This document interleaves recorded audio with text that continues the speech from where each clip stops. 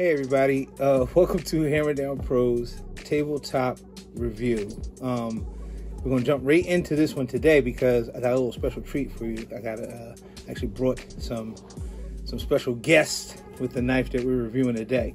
The knife we're going to review is the KABAR Next Gen 1221. Honestly, I gotta tell you, this is my favorite KABAR combat knife. It's not my favorite setup with the sheath, but it's definitely my favorite KABAR combat. I know people like the U.S. Marine Corps. They're into the USMC one, the old-fashioned one, the one that's been out since World War II. I ain't got no problem with that. Leather stacked with that one and everything like this, but this one is like more of an upgraded, more aggressive one. So let's run the specs because we got some stuff to do with this. All right, so first of all, not a bad nylon sheath. I call it back and forth so we can actually do the knife in there this way or the knife in there that way, depending on which way you have it in there. Either way, it'll go in there. That's not a problem. Nylon with the grommets, and it's kind of very sturdy. I think I had this in here and it was not any shake, so it's pretty good put together sheath. It actually has the attachment, so if you wanted to wear that horizontally on your back belt, you could actually wear that across your back on the belt. And I have the attachments to put on. I just didn't want to dig them out. Okay, so good sheath gets it. Now it's 11 and some change with the length. The blade length is 7 inches. Most of them are. As with all of the KABARs that are the fighting knives, they are clip points. And this is actually 440A stainless D2 steel with this bead blasted coating, which I'm not a fan of because it looks too much like it was just like spray painted. But I know guys who have stripped it down and just put it back down to the metal and oil it and whatever. I don't want to get into that. The thickness here is 0.17.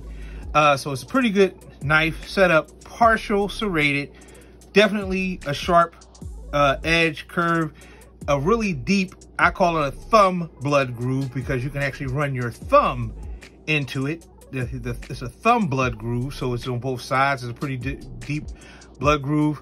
The synthetic, almost like a rubbery type handle material instead of the leather that's on the old USMC KABARs. And the hilt and the guard are actually tapered.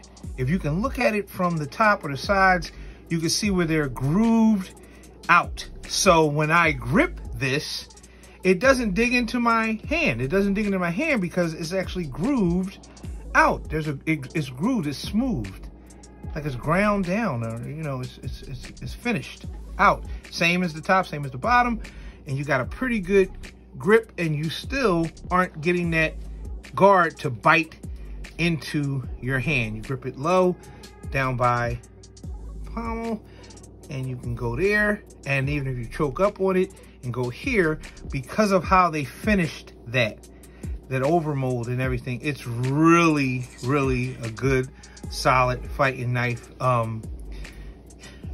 You have the hole there for your lanyard.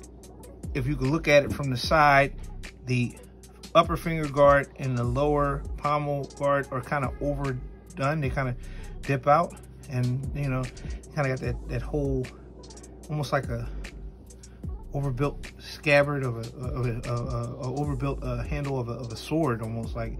I like how they did that. You see a couple scratches on there because I actually did carry this a couple times on a couple fishing trips and did some stuff with it. But made in the USA, 1221, and special guest star today.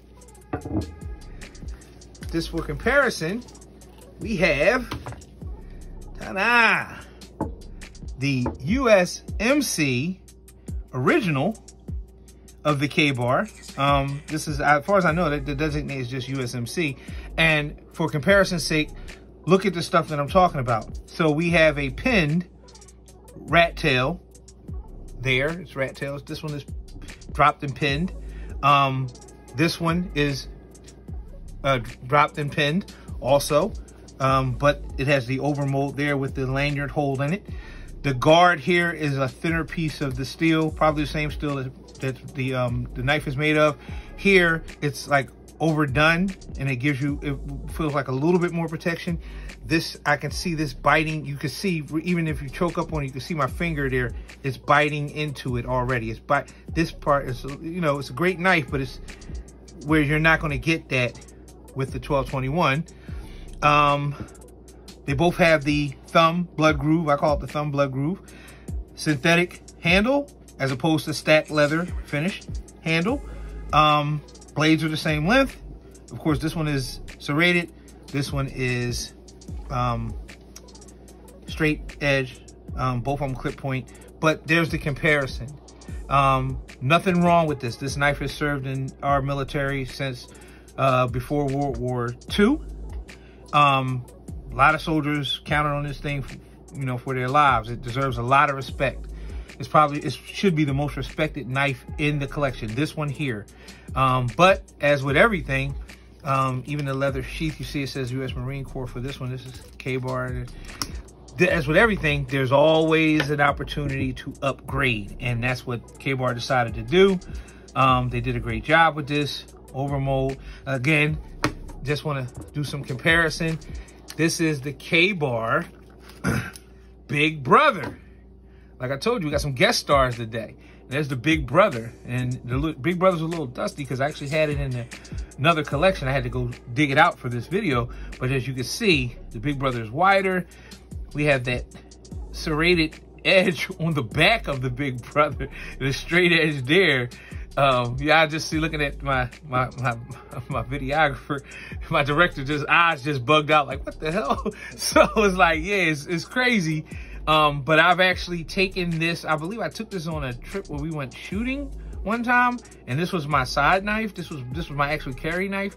So this is the Big Brother as compared to the 1221. That actually is a beautiful knife. This I have to say. Now, well, I like the feedback, and yeah, it just gives you a little bit more substantial. Again, pinned with the rat tail, which is my only down. Pinned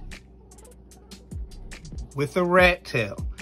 Not a total cancellation, just something that to consider when you're talking about handling a knife or whatever. I guess the only thing I really be worried about with any of this is the prying, because then you would just have everything would be on the rat tail as opposed to, excuse me, a full tang knife. So I'm gonna put that away. And last treat, but not least treat, we have a special guest. Again, here we have the KABAR combat sheath. Real quick, because I'm gonna do a video on this sheath with all the stuff that goes on with it, but I wanted to produce it, show you guys that, you know, we actually have several KABARs. KABAR overload. It's KABAR over. No, I'm not gonna do that shit. But we have a lot of KABARs in the collection, and here's another KABAR in this full combat sheath, and it's just ridiculous. The sheath, I love it, but since I dipped into the KABAR box, I just wanted to bring all of them out, and this is like overdone with the extra straps and everything, whatever. But we'll do a video on that by itself, but I just wanted to bring that out. Now, so again, end result or final judgment here. Again, this is of the 2 or 3 KABARs that you've seen.